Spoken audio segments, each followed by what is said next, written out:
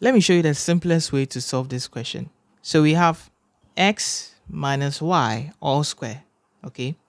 Now there are different methods, but this is the simplest approach. So since we have x minus y square, it means it is multiplying itself twice.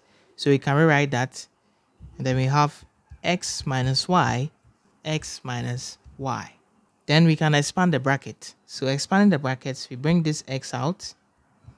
Then this x multiplies the whole of this bracket. So we have x minus y. Then we bring the sign, which is negative, then y. And then it multiplies the second bracket again, x minus y. So this becomes x squared minus xy minus xy plus y squared, because negative times negative is what? Positive. Good. So now we can simplify our question. So you're going to get x squared. Now we have minus xy minus xy.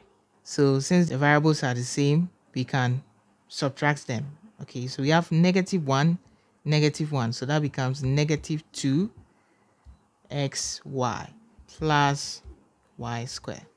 So now the variables are different, so we cannot do anything further. So this becomes our final answer. So if you enjoy content like this, don't forget to leave a like and follow me for more.